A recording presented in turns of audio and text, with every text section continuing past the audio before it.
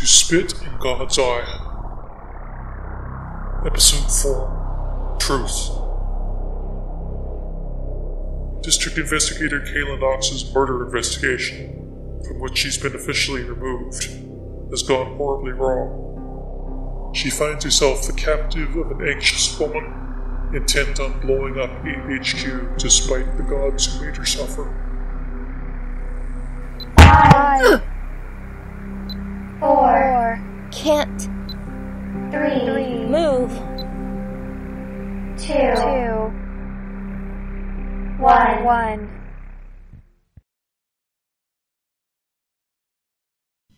Kayla, are you awake?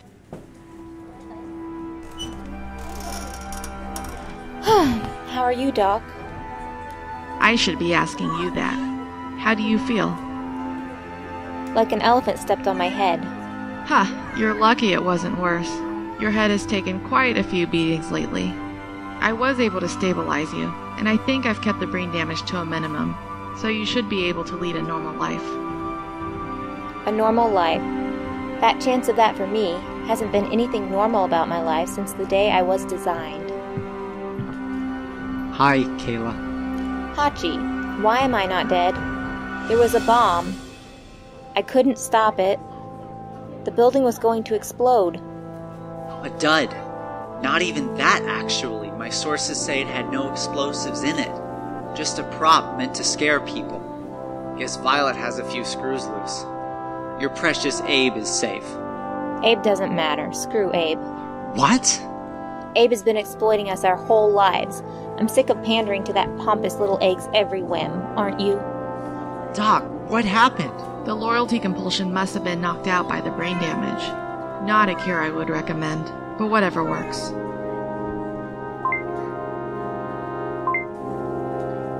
What's that? I found it in your pocket. It's not yours? Never seen it before. Looks like some sort of primitive communicator. Are you going to answer it before the beeping drives me up the wall? Hello? I'm sorry for hitting your head so hard, Knox. And for scaring you. But now, you know how it is to be me. I had to make you understand. Understand a life of fear. Violet Hastings. You escaped. I don't know what you thought you were accomplishing. We'll see. One big thing I still don't understand. Why did you murder Hal Provender and his heavies? I didn't even know about them until John told me. Haven't you figured out who did? Do you know? I have an educated guess. Who? Tell me. Think about it, Knox. Reflect. You have all the pieces to the puzzle. I wonder what she meant by that. Normally I'd be puzzling this out with Gary. Hachi, what could possibly make Gary turn against me? We've been friends for years, he's always had my back, then suddenly throws me off the case and claims it's for my own good. What if Supervisor Rice really is just trying to protect you from something? He's never been insultingly paternalistic. How does keeping me in the dark protect me? What was the last thing you talked about with him before his attitude changed? I called him when I saw the Beck Heavy who'd beat me up spying in HQ. He said he'd take care of it. What happened to the spy? Good question. Gary wouldn't let me interview him. I'll check the arrest logs on my watch real quick.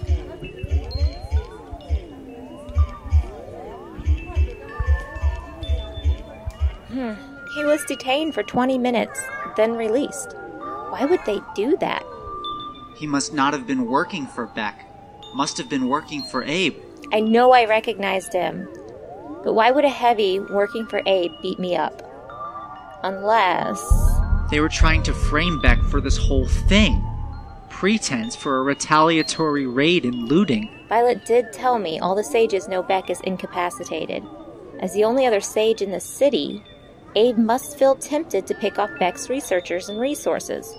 And if Abe can get a district investigator to discover an intolerable provocation by Beck, like the murder of Provender and his heavies, then nobody in the world will blame him or stop him. I need to confront Gary about this right away. You should stay and rest. But I know you won't. I'd better go with you. Maybe they'll be too busy admiring my tentacles and reviewing my criminal record to remember to shoot you for uncovering their conspiracy.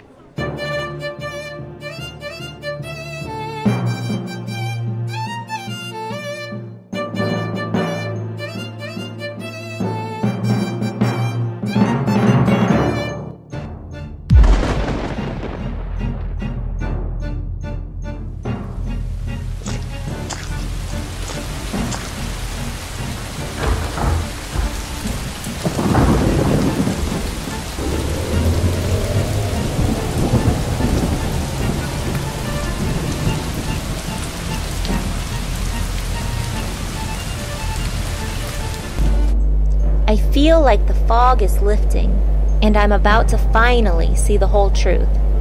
Are you sure you want to see it? It's what I live for. It's what I do. It's who I am. I investigate. I make up lies that are better than the truth. A false identity here, a false bank account there. I can smell when a truth is better evaded, and this is definitely one of those times. Truth matters. No matter how bad it is, it's better than living a lie. The truth only matters if your lie is weak enough that it's going to fall apart eventually. A skilled liar never need face the truth. It's not about practical consequences. It's my most fundamental value. It's what my life is for. Even if it gets you killed?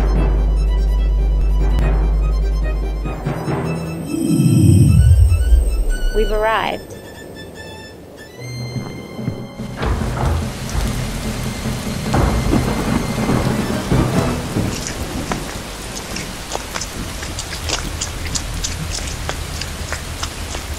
Halt. Identify. District Investigator Kayla Knox, and this is Hachi. He's a person of interest. Continue.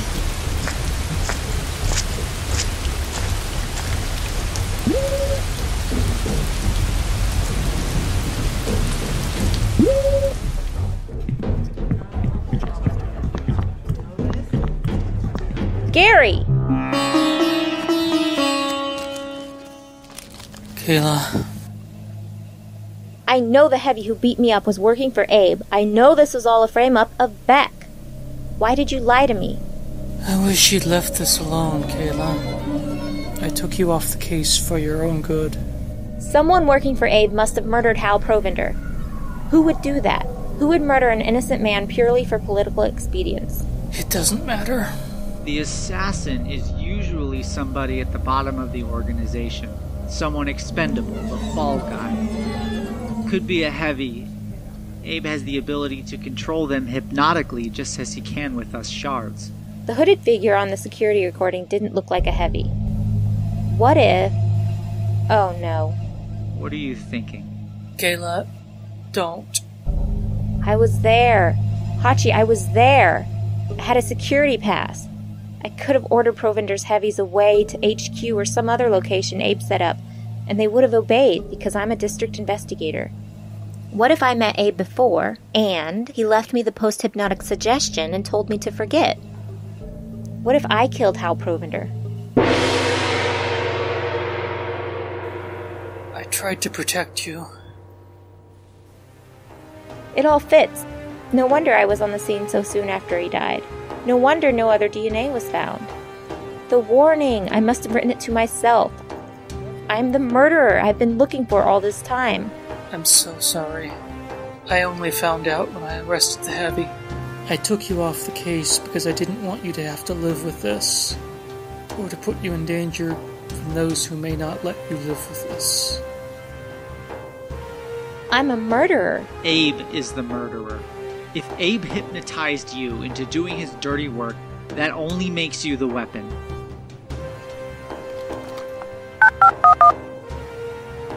I need to speak with Abe. Knox, our sage does not need to speak with you, District Investigator. You're off the case. Calling me directly is a breach of the chain of command, which will go on your record. Tell him I know Beck is helpless, and I know who really murdered Hal Provender.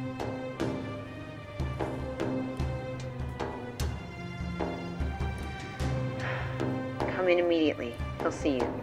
Don't speak to anyone else about this. If you go to Abe, you know you're not coming back. Even if he believes you're still under loyalty conditioning, more than likely he'll still decide your evidence best destroyed.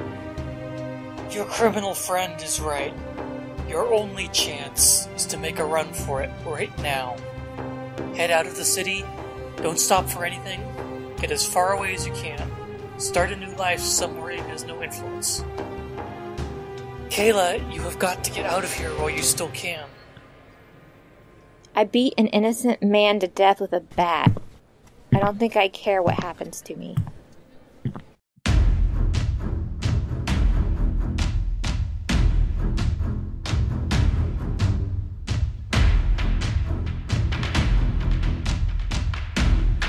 I made my way hazily down the hallways and into the elevator. I pictured myself dramatically accusing Abe. Pictured Abe roaring indignantly in his shell about the greater good and his need for Beck's researchers and resources. I never could have imagined he wouldn't even let me talk about it.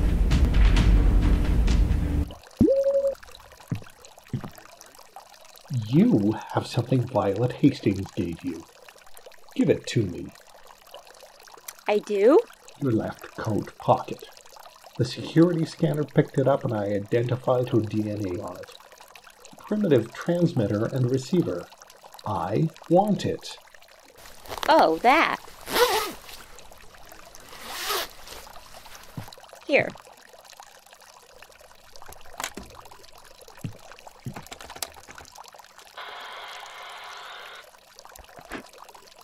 Curiosity got the better of you, Abe?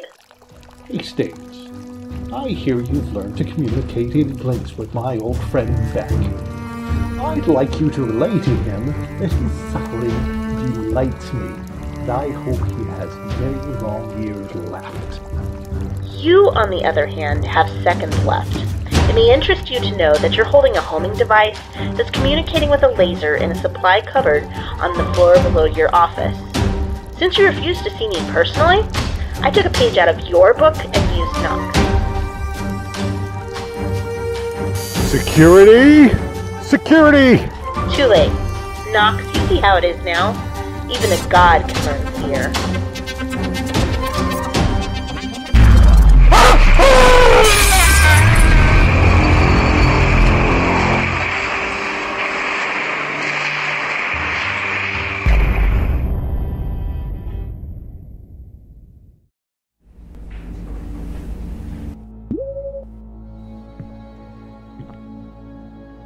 Oh my god. Not a god, never was. Just a petty little man whose predictable hubris killed him.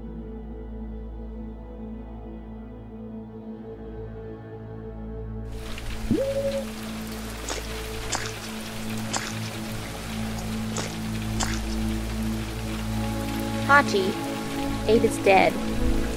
Violet Hastings used me, just like Abe used me, and got her revenge. Kayla. I was born from a test tube to be a tool for Abe's power. I've been used my whole life. I've tried to set that aside, tried to make a life for myself and become proud of myself, but the universe won't have it. I'm a puppet, Hachi, just a puppet. Kayla, what people do with you doesn't change who you are. No matter what they're making you do, that's just them. You're you. I'm proud of you. It's easy to say, harder to live with. You're a survivor. You've been through so much since the day you emerged from the artificial womb into the horrors of Royal Victoria's research labs. You'll make it. You always do. You know, this city is run by 2 dead gods. When people find out, it'll be chaos. To hell with gods, sages, and their ordered societies. It's past time we all started looking after ourselves. And each other.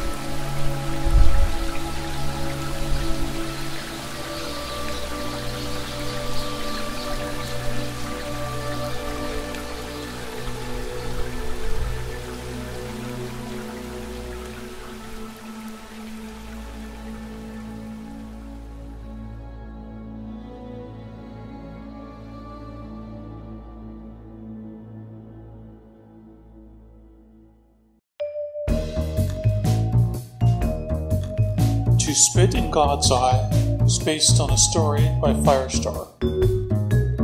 Adapted, produced, and directed by Paul Niram.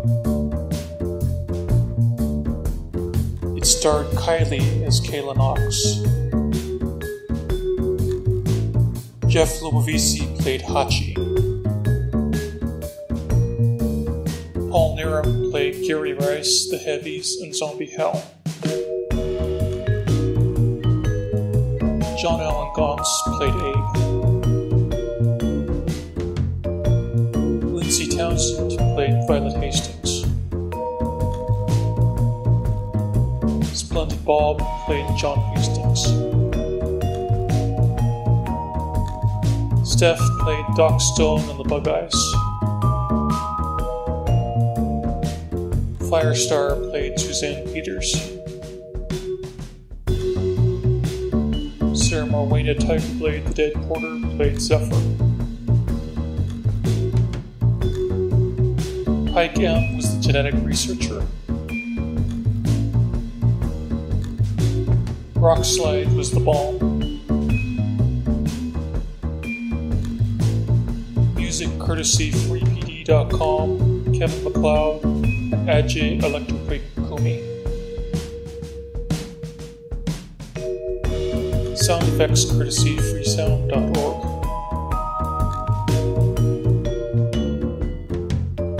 This program is licensed for free use and redistribution without alteration. Available on the web at quietplease.org/spit.